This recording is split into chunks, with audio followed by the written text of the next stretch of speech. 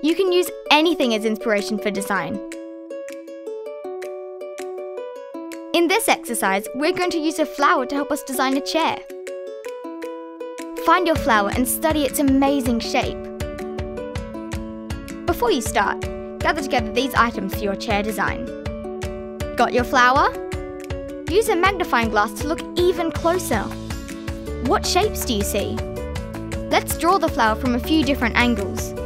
Different angles show us different shapes and form. Let's use your flower observations to think about some chair designs. You could draw them if you like. Chosen your favourite chair designs? Got your pipe cleaners?